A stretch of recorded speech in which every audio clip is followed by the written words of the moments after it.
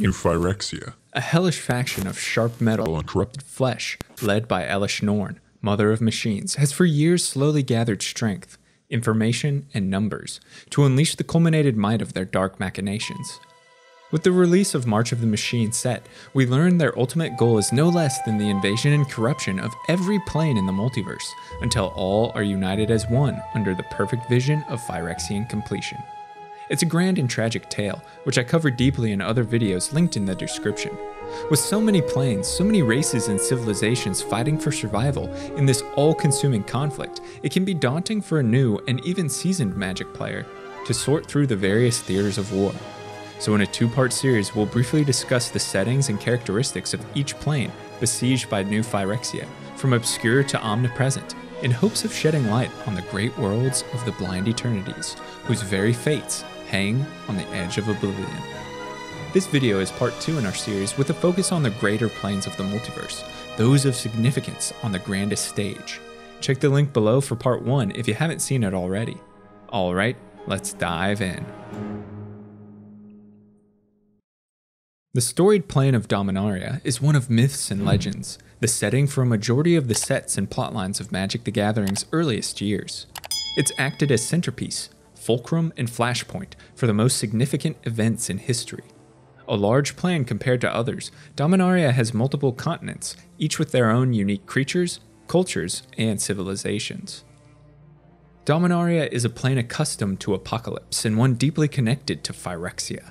Over its history, it has been witness to destruction and atrocity, first in the ancient past during the Elder Dragon Wars. It suffered greatly with the rise of Thran physician Yawgmoth and subsequent fall of the Thran Empire. Yawgmoth's discovery and use of the artificial plane of Phyrexia to pursue grand designs in eugenics, modification of flesh, and ultimately a reach towards godhood, not only linked the plane of Phyrexia to Dominaria, but spawned the first generations of Phyrexians and the central ideal held by all: progression towards perfection. Thousands of years later, Dominaria acted as setting for the internecine conflict between the Artificer brothers Urza and Mishra, known as the Brothers' War. At first a struggle of pride and fraternal competition, the conflict was manipulated and inflamed by Yawgmoth through his disciple Gix and Phyrexian agents planted throughout the plane. Their role? To prepare Dominaria for invasion and remove the brothers by any means necessary. The culmination of this conflict was the Battle of Argoth, which ended in the infamous activation of the Golgothian Silex, shattering the continent of Teresier, igniting Urza's Planeswalker Spark, and plunging Dominaria into a grim ice age. For the next several centuries, Urza's personal battle against Yawgmoth and the Phyrexians would play out across the multiverse, as each sought to brutally end another. The conflict between Planeswalker and the Dark God reached a crescendo with Phyrexian's invasion of Dominaria, which saw the artificial plane of Wrath and staging ground for Phyrexia's armies metaphysically overlaid atop Dominaria, allowing for the passage of hundreds of thousands of Phyrexian abominations.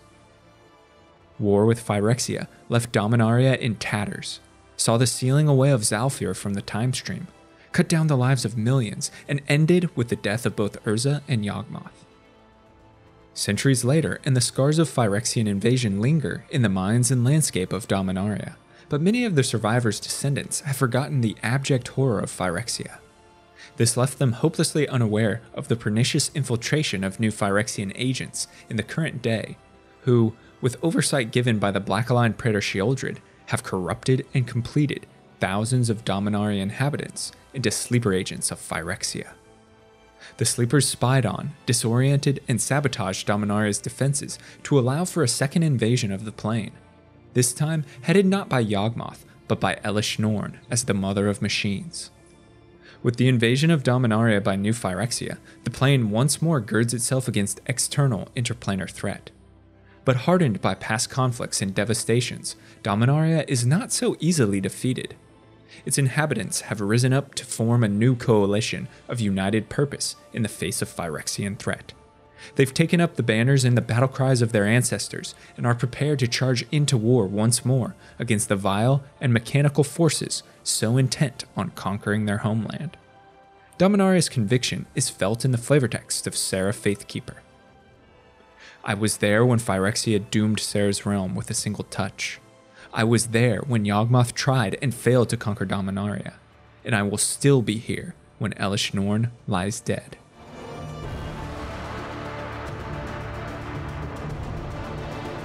The lost nation of Zhalfir exists in a pocket dimension beyond the reach of space and time, due to the temporal phasing unleashed by Teferi during the initial Phyrexian invasion. Teferi long lamented the loss of his home nation to the time stream, but with the rifts unleashed across the multiverse and the nature of the blind eternities in flux from Elesh Norn's use of Realmbreaker, Zhalfir has once again returned from beyond the void. This is a proud nation of knights who ride noble beasts into battle, of warriors ancient to the standards of today, but possessed of impressive martial and mystical might. Their numbers prove critical in leading the counterattack on New Phyrexia, which we see in cards like Inspired Charge and Invasion of New Phyrexia. Their ranks of armored knights fight with valorous honor under the leadership of Sadar Jabari. Arcavios was born of a violent maelstrom as two previously separate planes came violently crashing together. The tumultuous mixing of their mana ley lines created unique singularities of two interwoven colors of mana, called snarls. The energies within these snarls soon manifested in the Elder Dragons of Arcavios, each representing a beautiful dichotomy of two opposing colors. Magic permeates Arcavios, and its inhabitants are more innately attuned to spellcraft. As civilizations developed, the Elder Dragons saw that only through careful practiced study could the potent energies within magecraft be safely unlocked for the masses, and so founded Strixhaven University as the premier location for tutelage in this field. Strixhaven is divided into 5 colleges, each led by an Elder Dragon, and each embracing a combination of 2 opposed colors of mana. At the center of the campus stands the conspicuous Biblioplex, a grand archive of texts and tomes purported to contain all the known spells of the entire multiverse. Students of Tanazir Quandrix see the mathematical perfection found in nature and use organic beauty to craft, experiment, and develop new ways of thinking about the world, lending them to blue and green mana. In the flavor text of Growth Spiral, we hear their philosophy. I've gleaned greater insight from the spiraling of a single fern than I have from all the books I've ever read. Members in blue and red aligned Galzeth Prismaris College study the elemental arts, stunning visual performances, expertly crafted musical scores, and passionate displays of explosive emotion are hallmark of the Prismari, which we hear in the flavor text of Prismari Campus that reads, Mage students who see spellcraft as the highest form of expression choose Prismari, the College of Elemental Arts. Shadrix Silverquill presides over the black and white aligned College of Oration, Wit, Style, and Elocution. These poets and writers craft scathing invectives, conjure mystically charged arguments, slander opponents, and maintain a countenance of superiority in intellect, fashion, and poise. They wield magic that enlivens the ink with which they write, and view pomp as important as substance, as seen in the art and flavor text of Silverquill Apprentice. She had spoken the words 100 times, but under the spotlight, in front of everyone, something new emerged, and the crowd went wild.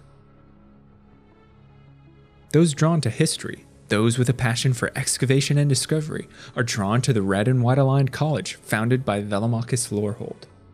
Students of this school see the past as a significant connection to the present and a potential means for divining the future. They hold ancient relics and buried ruins in high esteem, using brush, tools, and magic to blow away the dust of centuries to better understand those that came before. The flavor text of Lorehold Pledge Mage grants insight into their philosophy and states, "The weight of history can empower you or it can crush you. It's your choice." Finally, the black and green aligned College of Essence Studies is guided by enigmatic Belladros Witherbloom. These students view life as inseparable from death and see how each continue the constant rotation of natural life. Their distinguished herbalists craft invigorating or debilitating drafts, and as the flavor text of Rush Rebirth states, Witherbloom students learn to see death not as tragedy, but as opportunity. With the invasion of Elesh Norn's machine hosts, the students of Strixhaven stand united in a bitter contest for survival as they sling spells and conjure magic in the university's defense. The illustration and flavor text of the card Phyrexian Censor shows us that Norn is interested in the Biblioplex to both acquire knowledge for her faction and destroy those texts of heretical blasphemy so out of tune with the argent teachings of Phyrexia. It reads, Quintorius muffled a sob as he watched the thing that was once Professor Pitnick confiscate yet another priceless historical tome. The card's final flourish and tenured oilcaster highlight Phyrexia's initial success in converting, corrupting, or killing the leadership of Strixhaven and its esteemed professors. But on the reverse side of Invasion of Arcavios, we see the students across all 5 colleges gather together and call on arcane wisdom of ages past to steel their resolve and fight new Phyrexians in invocation of the Founders. Desert dunes and life-sustaining oases of Amonkhet have already borne witness to atrocity and subjugation from an external threat beyond the blind eternities. The plane's independence was cowed, its history usurped by the powers of Elder Dragon Nicol Bolas centuries ago. Bolas took keen interest in 2 unique marks in Amonkhet's character. First, the Curse of Wandering, an innate sickness within the plane itself that permeates through all living things. Those that die do not remain so for long. They're brought back as undead, cursed to eternal hunger and listlessness, until all that remains is bone and dust. Second, Amonkhet contains a blue rocky mineral known as lazotep that confers mystical properties and when used to coat the undead, allows them to retain much of their skills and instincts in life. For many years, Bolas enthralled the gods of the plane, indoctrinated its people, and manipulated them into creating a society of obedient reverence, with the sole purpose of amassing an undead army of lazotep-plated Eternals, which he used to bring devastation in the War of the Spark. The aftermath of Bolas' schemes desolated the city of Naktamun, left a majority of the plane's gods slain, and decimated its people, softening Amonkhet for invasion by the metallic hosts of New Phyrexia. The Curse of Wandering proved a boon for Phyrexian invaders, who quickly corrupted Amonkhet's undead, which we see in the illustration of Unseal the Necropolis, whose flavortext reads, On Amonkhet, Phyrexia found a ready-made army of horrors, waiting for a new master. The plane's susceptibility and the speed at which Phyrexia proliferated is hinted at in the flavortext of Gitaxian Spellstalker, which illustrates a converted Kenra warrior and reads, Bolas' methods were crude and inefficient, taking generations to refine the population into a reliable source of combat units. Still, it offers us something of a head start. On the surface, Amonkhet's survival seems dangerously equivocal, but the survivors of Bolas' devastation are hardened, shaped in the crucible of atrocity, and possessed of an indelible conviction to stand and fight. They are led by Hazaret, the red-aligned god of zeal, whose cunning helped turn the tide against Bolas in the War of the Spark. She's looked up to by her mortal flock, and instills them with a fiery passion true to her own heart. In the illustration of the battle invasion of Amonkhet, we see Hazaret joined by 2 other gods in the Scarab god and Locust god. These forgotten gods were first to have been corrupted by Bolas and acted on the side of his faction in the War of the Spark. Whether they've had a change of heart or they're merely protecting their home plane from an external threat is up to speculation, but they've joined Hazaret in spurning New Phyrexia. On the reverse side, we hear of Lazotep's effect on the glistening oil and its ability to mitigate Elesh Norn's control over completed beings. The flavortext of Lazotep Convert reads, As the Lazotep covered his body, he heard Norn's voice fade from a deafening clarion to a distant whisper. This could prove most significant in Amonkhet's struggle against the March of the Machine. The fairy tale plane of Eldraine is one of chivalric knights, Arthurian legends, dangerous witches, and mesmerizing fair folk that tread through dense, foreboding forests. Eldraine is divided into 2 large geographic regions, separated by culture, race, and worldview, and often at odds with another. The realm is a land of order and harmony, guided by the regnal auspices of the High King and Queen from their throne within Castle Ardenvale. The feudalistic society is predicated on duty, honor, and adventure. It's full of ambitious knights that seek acclaim through completion of quests. These quests challenge skill, belief, and conviction, and are offered in the 5 courtly regions that constitute the realm, each tied to a particular color of mana, Beyond the civilized society of the realm lies the dangerous and alluring wilds of Eldraine, where the fair folk reign and where magic permeates the lands. The wilds hold untold secrets for those daring members of the realm willing to traverse the enchanted environs. Known to confuse and lead astray, the wilds are difficult to traverse without mentioning the monsters, horrid beasts, and mystifying creatures that dwell within. Fae play tricks on the unsuspecting and cast spells to obfuscate. Witches craft dangerous brews and feed off the life force of those unfortunate to fall into their clutches. Dragons soar over jagged mountain peaks, and the elves of Eldraine embark on massive hunts through winding forests. They stand in opposition of the realm, a land whose people they believe wish to usurp their lands from them. New Phyrexia's invasion of Eldraine was insidious. The courts of the realm were infiltrated by agents who corrupted many courtiers and knights of renown. We see this in the card Order of the Mirror, in which a knight of blue-aligned Vantress is transformed into a completed Phyrexian. The flavor text reads, "The magic mirror of Vantress showed Katrina a twisted vision of black oil and bloody machines." Even more devastating is the transformation of Ayara, the queen of black-aligned Loch Thwain. Her fall from grace is illustrated in the card Ayara Furnace Queen. The land itself is slowly converted into twisting and bizarre landscapes of mutated metal, which we see in the art and flavor text of Thornwood Falls. Deep in Eldraine's wilds, strange, eye-like appendages twined among the vines and fairy lights. When Phyrexia initiates plan-wide invasion, the realm's knights are withdrawn from across the lands to defend the courts and the High King. They fight bravely but prove unable to thwart New Phyrexia alone. The fair folk of the wilds realize the danger inherent in Phyrexia. They cast off their prejudices and join the fight against Norn's machine host, which we can see illustrated in the card Wildwood Escort, whose text reads, "With Eldraine's human knights called away to defend the courts, lost travelers were surprised to find themselves whisked to safety by the secretive folk of the wilds." And again, we hear of the difficulty of the realm in fighting Phyrexia's advance in the flavor text of Prickle Fairies.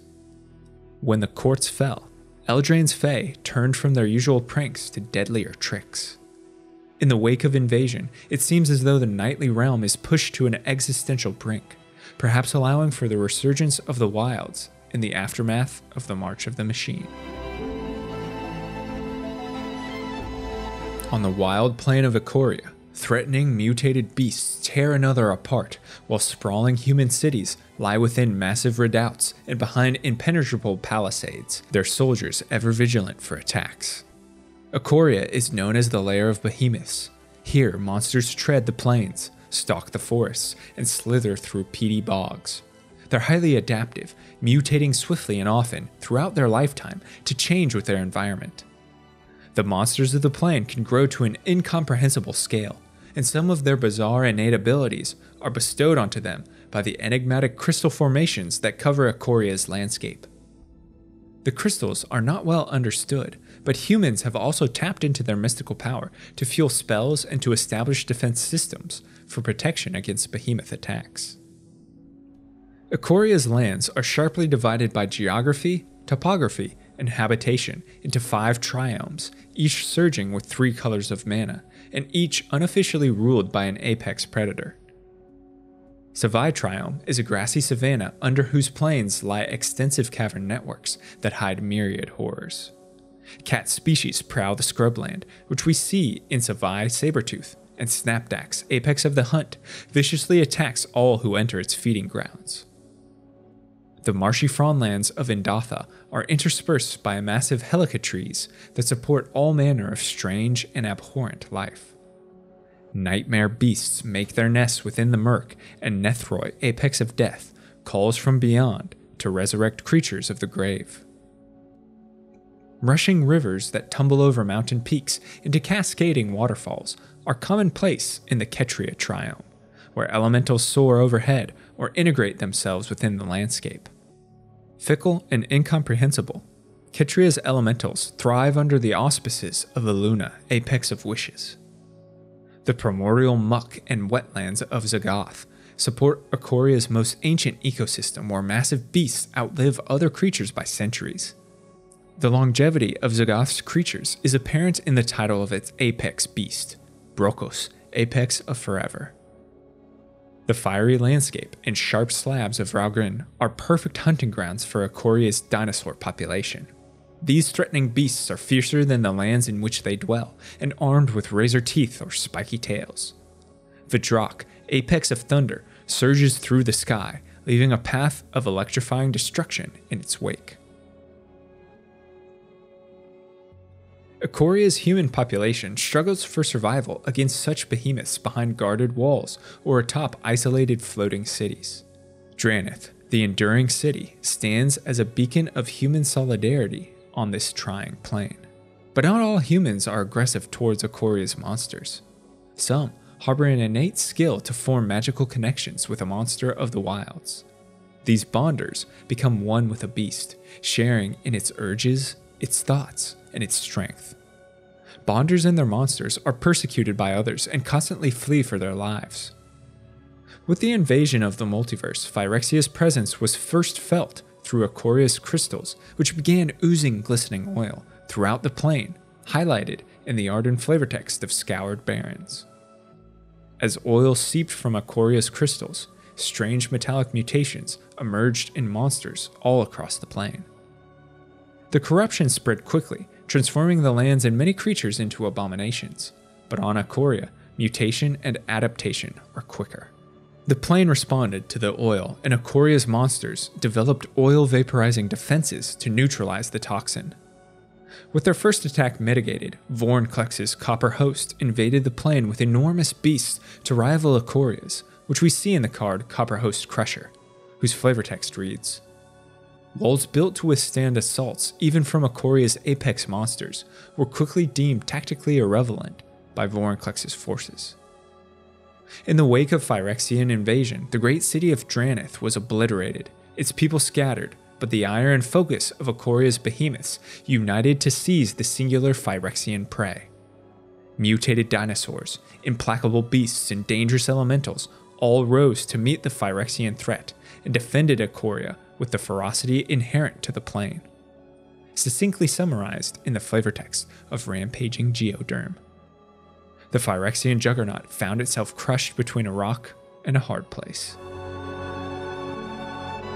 The Gothic plane of Innistrad is a dark land where festering undead prowl, where blood-crazed vampires stalk their prey, where demons draft infernal contracts to satiate their hunger for souls, and where horrors beyond imagination creep within shadowed thickets. In such a grim world, hope is fragile and light is fleeting. The humans of the plane shield themselves behind the protective magic of Innistrad's angelic host, a font of religious devotion, inspiration, and aspiration that there is something greater than the impenetrable abyss surrounding daily life.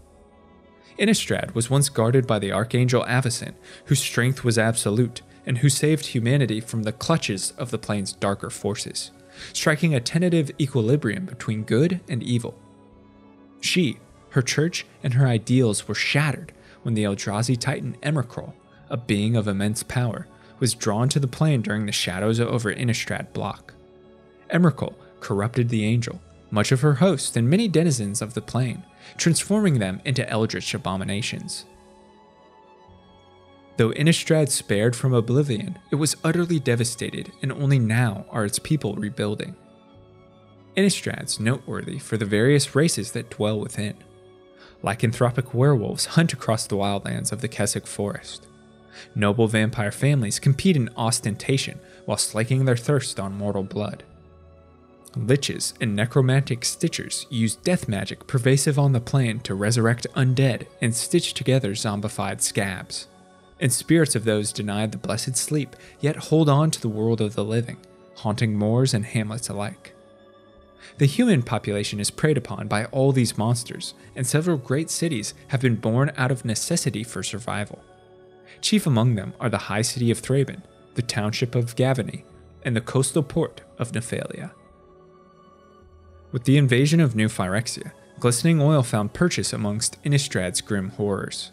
Devils and demons welcomed the corrupting influence, gaining power and spreading Phyrexia's truth, which we see on the reverse side of Pyretic Prankster, in which a completed devil spreads the contagion.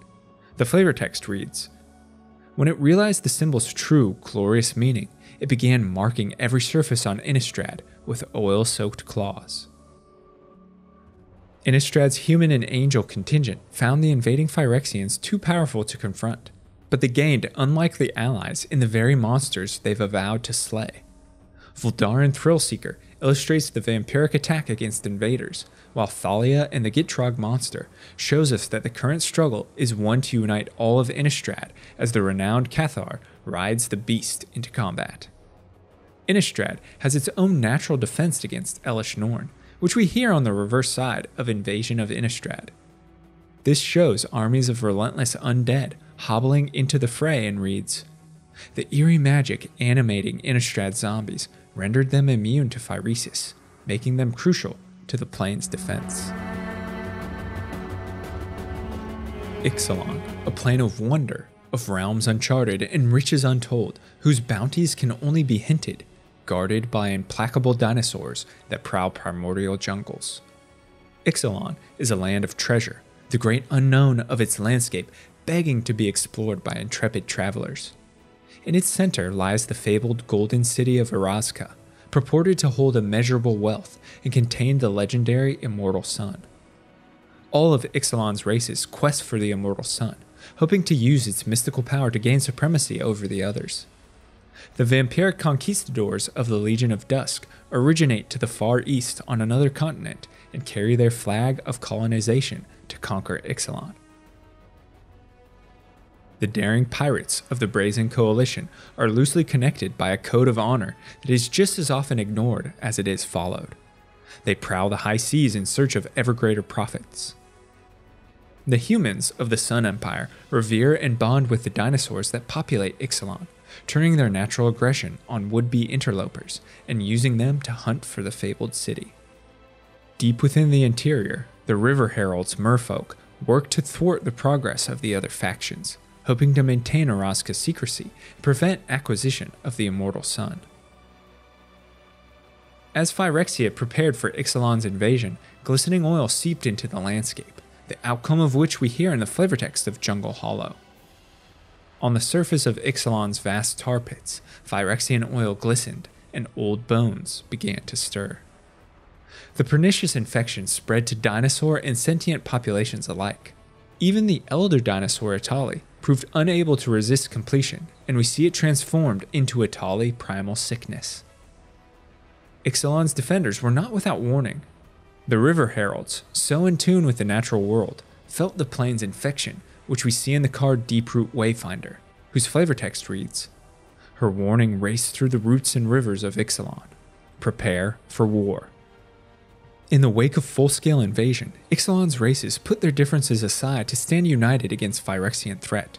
The plane's greatest defenders proved to be the immense primordial dinosaurs, and we see the rampage unleashed by such aggressive creatures in the art and flavortext of Ravenous Sailback, which shows a dinosaur tearing into Phyrexian warbeasts and reads, "Converter beasts were sent to ensnare as many of Ixalan's dinosaurs as possible. Many of them were converted themselves into snacks." Kaladesh is a plane of invention, of genius, of technological wonder and natural inspiration. Thopters flit through vibrant blue skies. Vehicles and constructs assist in the whirrings of the great metropolises. Forges run hot with the fires of creativity, and beauty is found in the lush landscape. Kaladesh owes its technological brilliance to the large reserves of ether that surge across the landscape and suffuse all aspects of life. The ether cycle is studied by prodigious wizards and artificers alike. Its potential tapped to fuel spells, to craft vehicles, and create artificial designs on a grand scale. Its influence can be seen firsthand in the twisting clouds and the spiraling shape many of the trees of the plane assume, showcased in cards like Ether Rock and Windrake. The vaulting spires of Girapur City are beacon for all manner of ambitious craftsmen and metallurgists wishing to create the most stunning inventions. This city, and much of Kaladesh, is ruled by a pragmatic and often stifling government known as the Consulate, which controls how artifice is practiced. Vehicles and constructs are the norm on Kaladesh. Many can be seen carrying about mundane tasks to open up more creative avenues for the plane's inhabitants.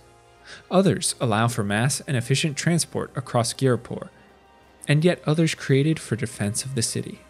Beyond the visually stunning palisades of the great cities lie Kaladesh's equally impressive natural lands, chief of which is the Forest of Pima, whose verdure is indescribable and whose environs support a wide range of beasts, as well as many of the plane's elves, seeking to understand the ether cycle.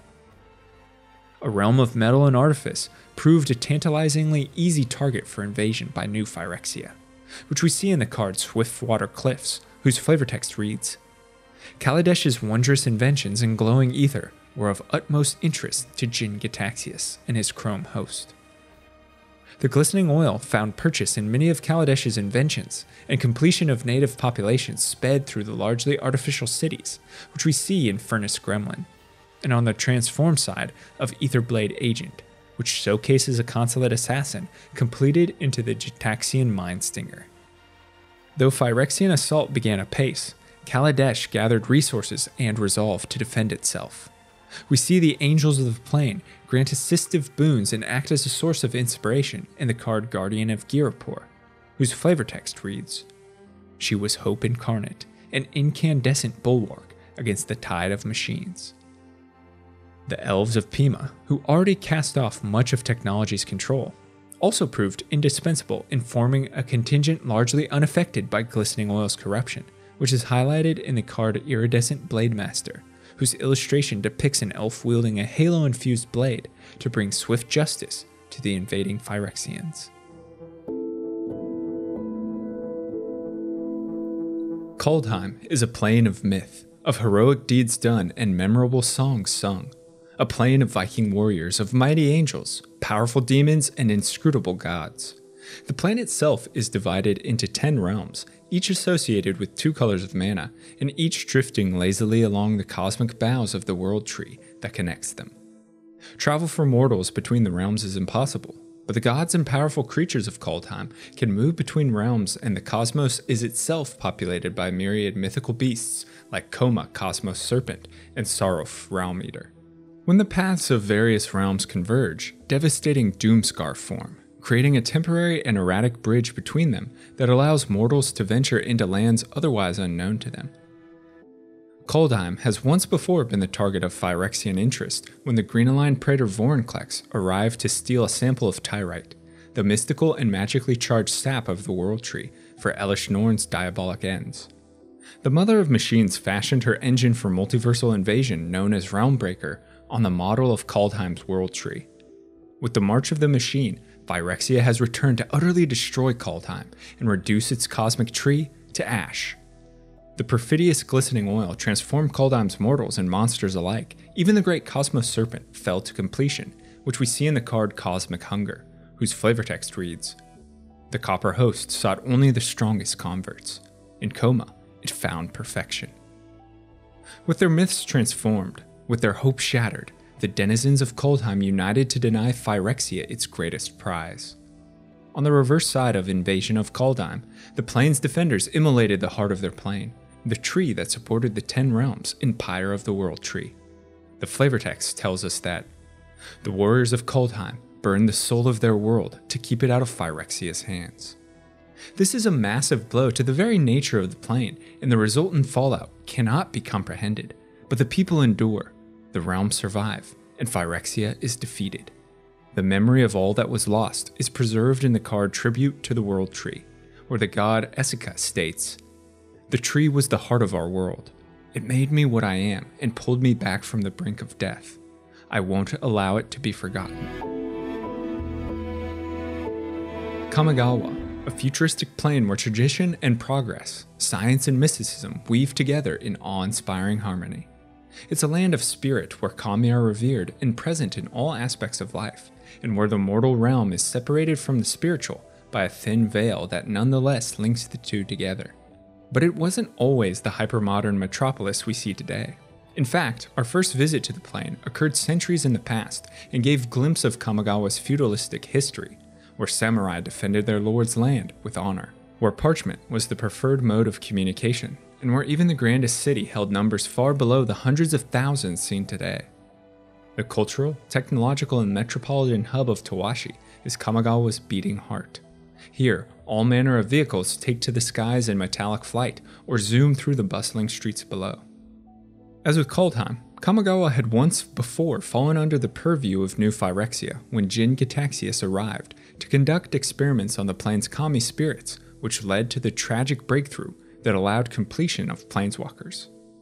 And as with Kaladesh, Kamigawa's technological advancement and reliance on artifice proved a boon for the new Phyrexian invaders as corrupted constructs in glistening oil seeped into the plane.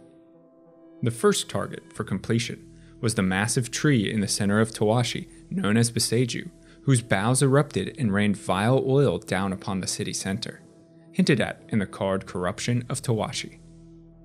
Across the sprawl, inhabitants are converted into Phyrexian abominations, which we see in cards like Alabaster Host Intercessor and Grafted Butcher.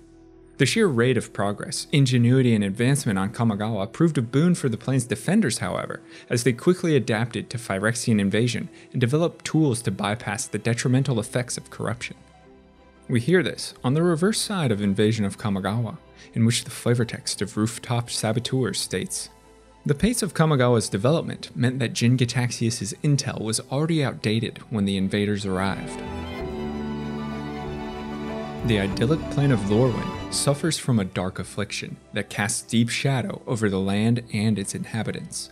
Like two faces of the same coin, Lorwyn and its mirror image Shadowmoor are conflicting but inextricably linked, representing different aspects of the same plane.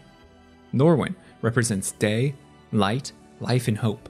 When the plane shows this side, fields are heavy with crop, the sun blankets verdant landscapes, the waterways are clear and safe, and the forests hum with the songs of wildlife. Lorwyn is home to many races that have developed close-knit tribal communities. A unique and rather rare race, known as Kithkin, populate hamlets. Beyond their wooden palisades lie fertile farmland tilled by diligent workers, which we see in rustic clachan. The merfolk of the plain are known as Marrows. They tend Lorwyn's riverways that meander across the plain, centered around the Wanderwide hub. The fiery elementals known as Flamekin sojourn from Brighthearth and bring knowledge of pyromancy as seen in Brighthearth Banneret. Lorwyn's elf population is obsessed with the beauty found in perfection. They ruthlessly hunt all that infringe on attraction, which we see in Eyeblight's ending. And the nefarious clique of fairies prowl about, pulling all manner of dangerous pranks. A bizarre phenomenon known as the Great Aurora sweeps across Lorwyn every 300 years, transforming its vibrant landscapes into the grim, fearful haunts of Shadowmoor. The Aurora's magic transforms the very nature of Lorwyn's denizens and wipes clean their memories of the lives they once led. Shadowmoor represents night, darkness, despair, and caution. The friendly Kithkin have become xenophobic and isolationist, turning into themselves for protection. The Marrows have turned cruel, resorting to treachery along untended riverways. The Flamekin's fires have burnt out, reducing them to smoldering cinders. The Elves now seek the light and ride to the rescue of all that is beautiful in a grim world.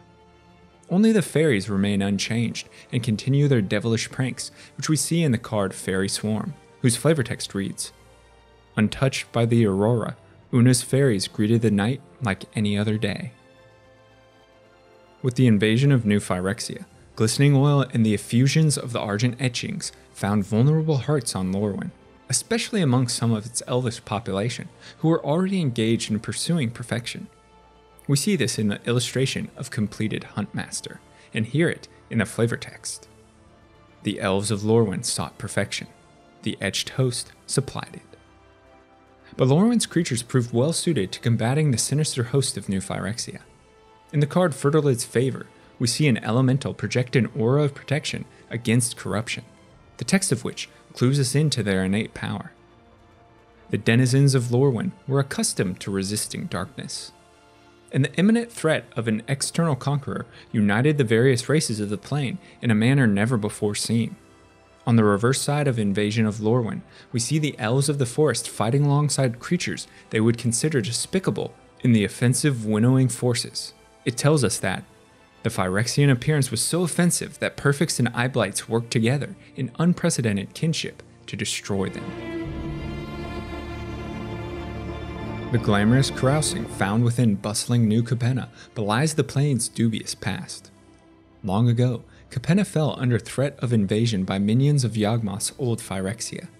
Besieged on all fronts and fighting a losing battle, Capenna's angels' mere presence proved enough to hold Phyrexian legions at bay, but insufficient to win victory. Witnessing the power of the Archangel's aura in weakening Phyrexian armies, Capenna's demons betrayed them, leached their essence, and distilled it into the mystical substance known as Halo. Halo proved a boon and allowed survivors to escape Cataclysm, ultimately founding lustrous New Capenna behind its shielding magic. Their history forgotten, Phyrexia not even a memory, the city of New Capenna is now run by 5 demonic criminal families, each focused on acquiring Halo, as the substance acts as currency, embodies power, and confers all manner of mystical ability. The Obscura, presided over by Sphinx Rafine, control information, plot assassinations, and carry out disorienting subterfuge against the other families. Falco Spara leads the Brokers, a band of corrupt lawgivers, financiers, and swindlers extorting the masses for what they consider protection. Conceited and vain Xander and his maestros claim the most discerning taste in New Capenna, acquiring priceless paintings, attending theatrical shows, and hunting down victims with only the most exquisite blood. The raucous cabaretti care only for a good time, and Halo continues to flow from their debauched parties as long as Jetmir remains in power. They host the most lavish parties of New Capenna. And in the sweltering forges of industry, the laboring riveteers ensure the engines of the city run smoothly, protect another, and fight dangerous turf wars culminating in dragon fire from their implacable leader, Ziatora. Capenna's history with Phyrexia and the presence of Halo proved paramount in the plane's struggle during Elesh Norn's invasion. Norn knew the strategic significance of Halo in combating the glistening oil and her corrupted machines, so sent 10,000 troops under the leadership of Atraxa Praetor's Voice to crush the city's defenses and destroy its supplies of Halo before the substance could be used against her. We hear this in the flavor text of Bloodfell Caves. Having learned of New Capenna's Halo supply, Elesh Norn dispatched Atraxa herself to bring the world to heel. The Phyrexians corrupted many denizens and completed countless, including a majority of Maestro vampires, which we see in the card Ichor Drinker. Unforeseen by Norn, Capenna's ancient angelic defenders returned from centuries in obscurity to lend assistance to the city. We see this in the card Errant in Giada. While the mortal inhabitants weaponized Halo to vaporize monstrosities born of glistening oil. This is illustrated in the reverse of Invasion of New Capenna, where a holy frazzle cannon blasts radiant waves of mystical energy. These two factors led to New Phyrexia's defeat on Capenna and the death of Atraxa, which is illustrated in the card Atraxa's Fall.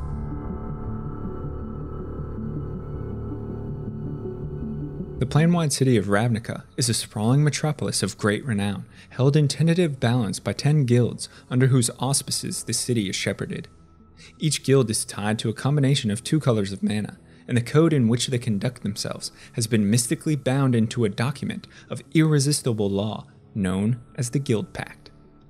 Ravnica's guild consists of the blue and white aligned Azorius, bringers of law and order, the blue and red aligned Izzet League, masters of spellcraft and unexpected explosions, the blue and green aligned Simic Combine, who experiment on nature to evolve its greatness, the blue and black aligned House Demir, who acts in obscurity to limit the influence of any one faction, the white and red aligned Boros Legion, zealous upholders of justice and the armed forces, white and green aligned Selesnya Conclave, who seek peace through community and unity with nature, the white and black aligned Orzhov Syndicate, masters of debt, coin, and political intrigue, the black and green aligned Golgari Swarm, who rule the undercity of Ravnica and tend rot to promote natural cycles of life and death, black and red aligned Cult of Rakdos, a sadistic band of nihilists and demon worshippers, and the red and green aligned Gruul clans, who lead tribal bands in the lawless Rubble Belt and command inexorable beasts of nature.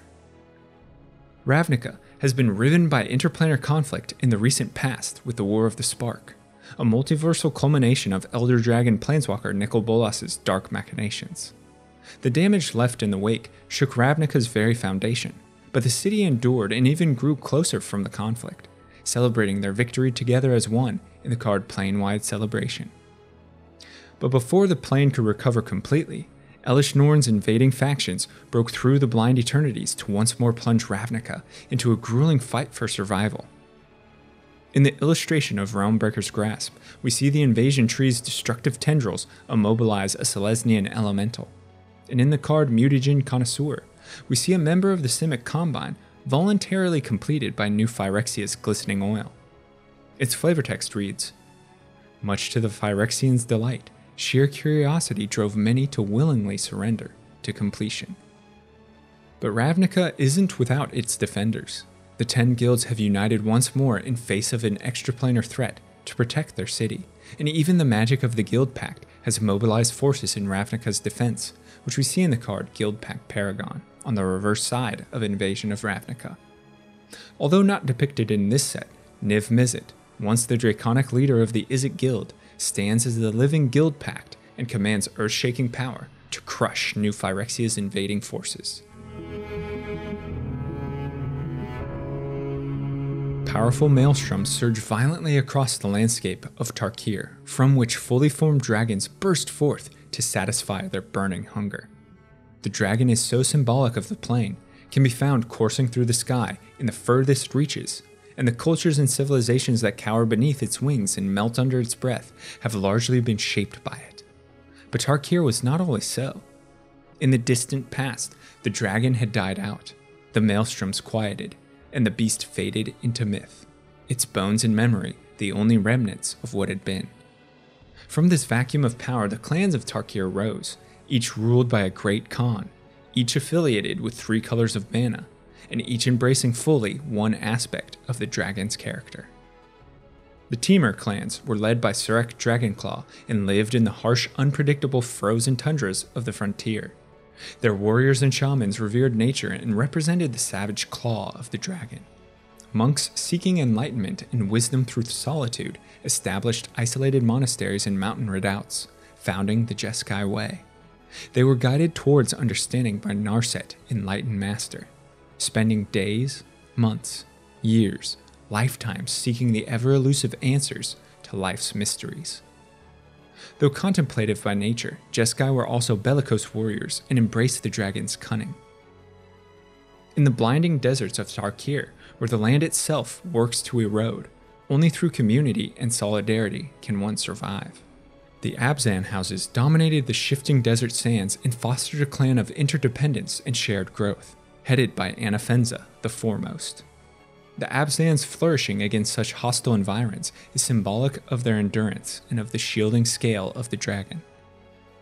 On the rolling plains and expansive plateaus, one is vulnerable to all of Tarkir's danger.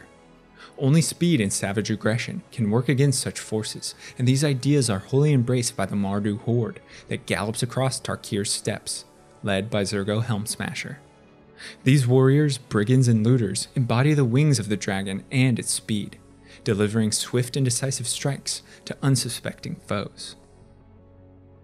Deep within Tarkir's steaming jungles are hidden the vile machinations of the Soul-Tide Brood. Ambition and ruthlessness color all interactions of the Brood, who seek personal advancement at any cost. They embody the fang of the dragon. Tarkir's past was twisted and rewritten by fate when Planeswalker Sarkhan Vol stepped through time and diverted the course of history forever. In the new rendition, the dragon never died out, but continued to surge from invigorated maelstroms and mystical storms. The dragons organized themselves into 5 broods, each directed by an elder dragon, then waged war on the Khans and their clans. In the ensuing Khanfall, the dragons usurped power and history from the Khans. Their communities were obliterated and integrated into service of the broods, their history forgotten. In the current day, the 5 elder dragons continue to rule, but they have now been subject to external threat with the invasion of New Phyrexia and the corruption of the glistening oil.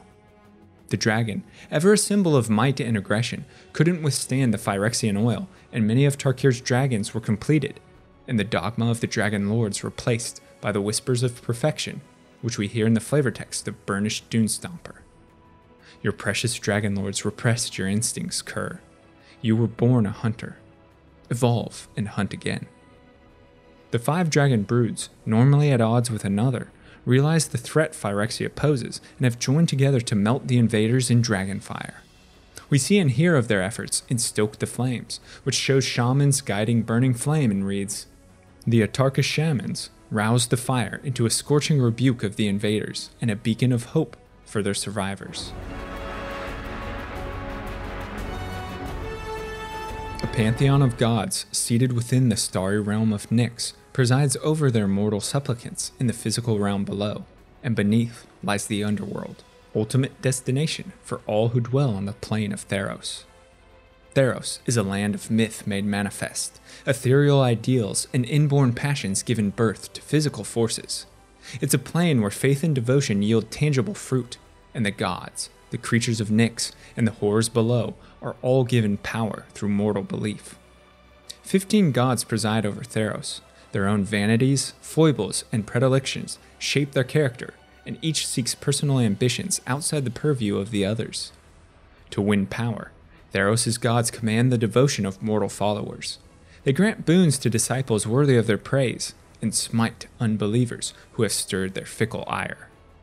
On the mortal realm, great civilizations have been erected, hubs of enlightenment and trade the likes of Miletus, centers of martial strength such as Akros, havens of verdure replete with bower passages the likes of Cetessa, all in worthy reverence and devotion towards the gods.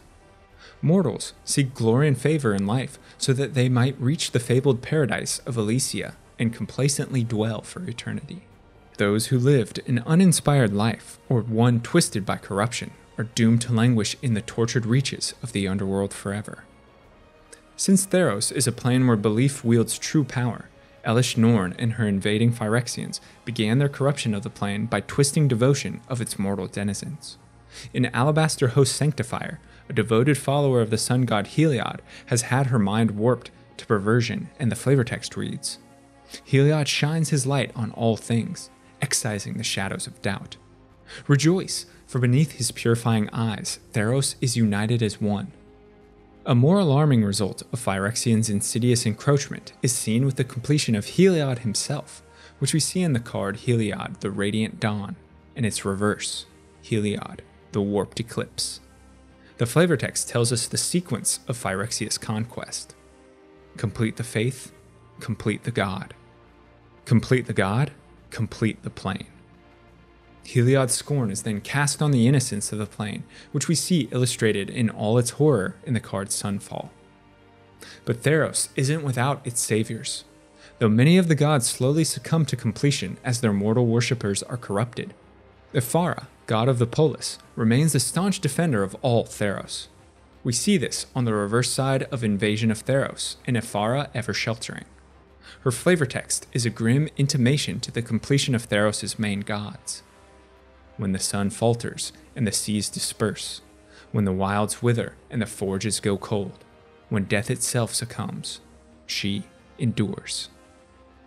Outside her own personal might, Ephara bestows knowledge of the damaging god fire to assist Theros' mortals in spurning Phyrexia's advances. We see this illustrated in Urn of Godfire, whose flavor text reads, "Ephara blessed the defenders of Theros with godfire, a Nyx-infused incendiary substance that burned without fuel." The volatile plain of Zendikar is filled with both wondrous adventure and dangerous follies. Its landscape is unpredictable, its creatures are ferocious, and it demands constant vigilance from all expedition parties braving the elements to plumb depths of ancient ruins in search of relics from ages past.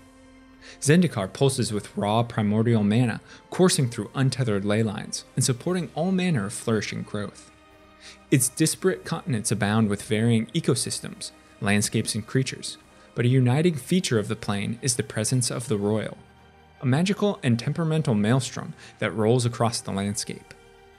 In its wake, settlements are upended, forests are felled, grasslands are cracked and broken, and volcanoes erupt in sulphurous billows. Extreme weather, floods, earthquakes, and general tumult caused by the Royal leave Zendikar largely untamed and unpredictable. It is in fact an extension of the plane itself, a defense mechanism initiated when Zendikar was met with its first invasion by a deadly extraplanar threat millennia ago. The Eldrazi Titans, 3 beings of immense power and filled with insatiable hunger, whose sole purpose is the consumption of entire planes in a grand feeding frenzy.